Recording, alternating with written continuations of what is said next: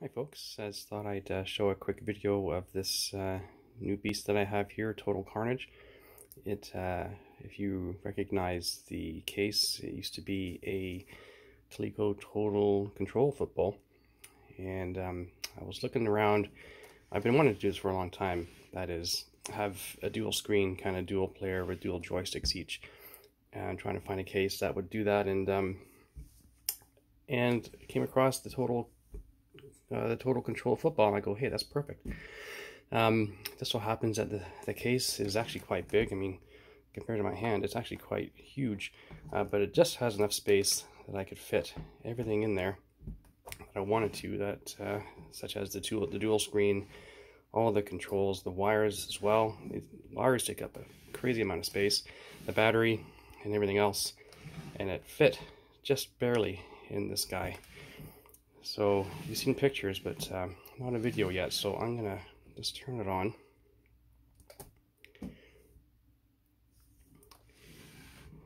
So you have your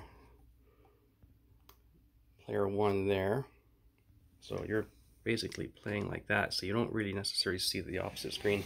And of course it's exactly the same on this side with player two. And I kind of put a sheet of smoked glass on it, so it has a real nice sheen. It looks great even when it's off. Typical retro pie. I will find, where is that game?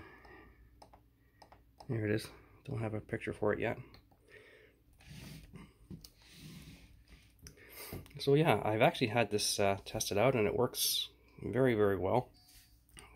What I do for my controls is I don't have a controller for it. I just use the GPIO of the Raspberry Pi, and I just had enough. I had enough inputs for 4 joysticks and 8 buttons. Well, actually 10 buttons, because when you include the start and stop, which is right there, not start and stop, select and start, every single input on that Raspberry Pi is taken up. And I was worried that I wasn't able to, if the program I was using wasn't able to, have every single input going at one time, because, you could basically have, let's see, 2, 4, 6, 8 simultaneous button presses at the same time.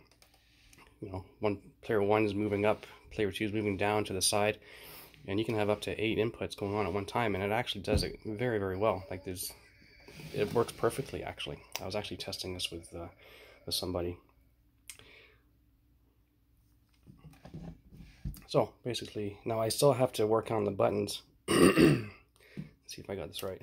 This one is, yeah, I got to do some more programming here.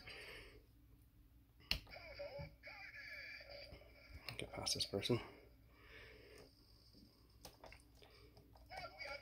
Now I can start another game here. There's the other guy. So the other guy's playing this side. And then there you are. And there's a bunch of games this would work perfectly on, like Total Carnage. Let me just turn that volume down. Total Carnage works great. Smash TV works great. Mario Brothers, you name it. Any screen, any game that you can play cooperative using the same screen, this is perfect for it. So there it is. So basically it's a Pi 3 in there. Lithium battery. I chose a different power supply for this thing because this thing takes up quite a lot of current. The regular 1000C just didn't do the trick, so I found this other one. I forgot the name of it, but basically it can support, it puts out like 2 amps, which is perfect for this, and the battery actually lasts quite long. So you have your charger port there, and you have USB right there. I have a keyboard attached to it right now. There are the 2 buttons that you would start and stop. So there we have it. I think I'll make another one. Now I made this one just for myself, but I can make another one, I suppose. Maybe I'll make another Smash TV. Make my third Smash TV. The first Smash TV was a Coleco in a regular Coleco housing. The second one was in an old Defender, Dentex Defender.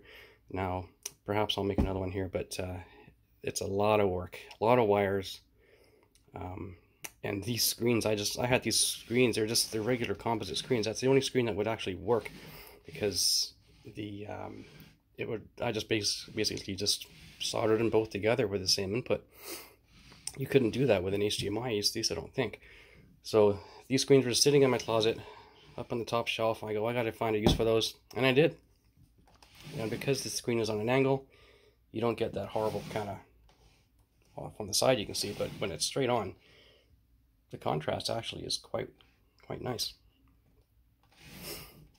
And yeah, so well, thanks for all the great comments you gave me.